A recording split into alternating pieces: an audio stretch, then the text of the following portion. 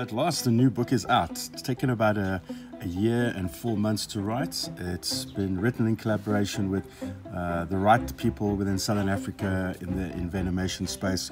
Now the book offers a new and innovative first response framework that's based on the local science.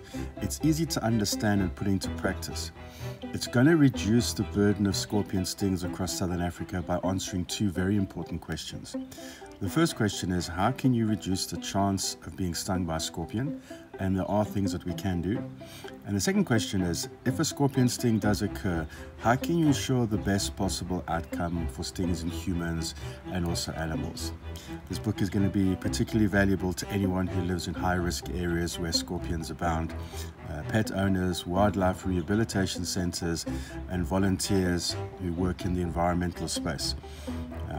It's particularly of interest to medical professionals and veterinarians, as it offers an understanding of scorpions that really complements their medical training. So let's have a look inside and see what we have. It's 182 pages. Okay, if you go to the contents, you'll see it's 4 sections. There's an introduction, which is about roles and responsibilities. I've defined unique terminology, and I think it's important to get the terminology right when we're talking about scorpion sting first response. It just kind of sets the scene for the rest of the, for the rest of the book. Then there's our relationship with scorpions, and it's interesting how people who are afraid of scorpions or who have negative connotations towards them are more likely to believe in misinformation and apply harmful first aid techniques. Then we've got a section on scorpions and scorpion stings. And on the last bit, effective first response, is putting all of this into practice in a very practical way. So let's just flick through the book and see what it includes. What I've done, I've tried to illustrate concepts in innovative ways that are easy to understand. So we've got the introduction, terminologies coming up, so there's roles and responsibilities here, terminologies, and how we need to change the way that we describe scorpion sting. I've used these classes, which is a brand new concept which I've introduced in the book, and these classes of symptoms help us understand first response and clarify symptoms experienced by the patient. There's our relationship with scorpions.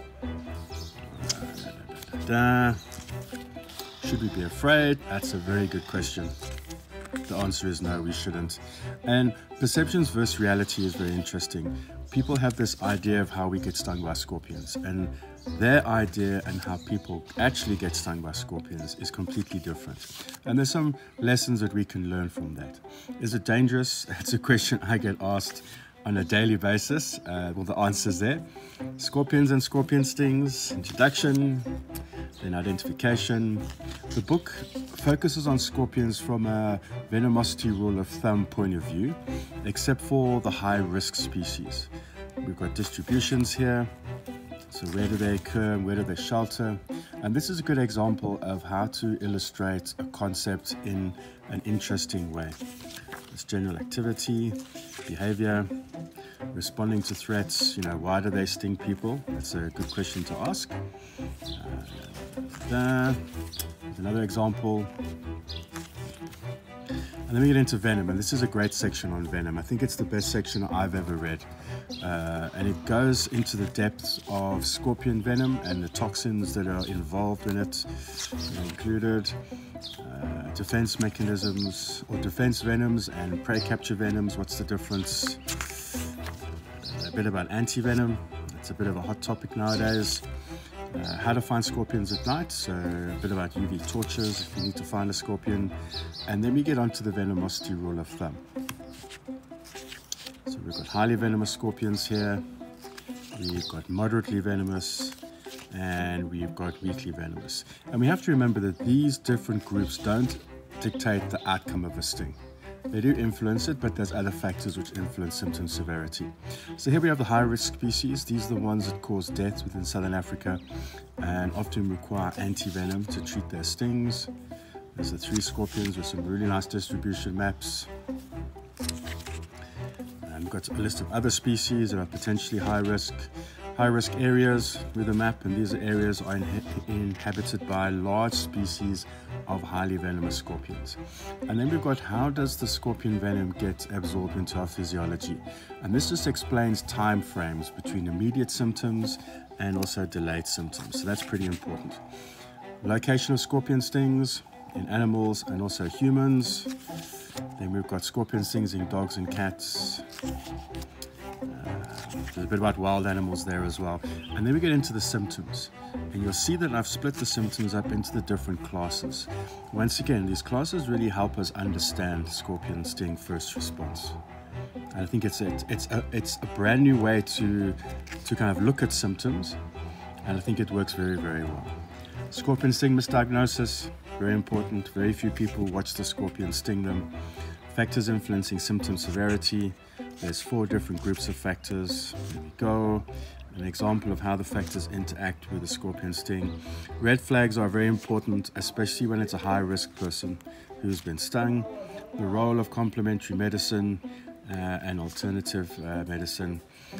Emergency response plan is there. And then the last section, essential first response.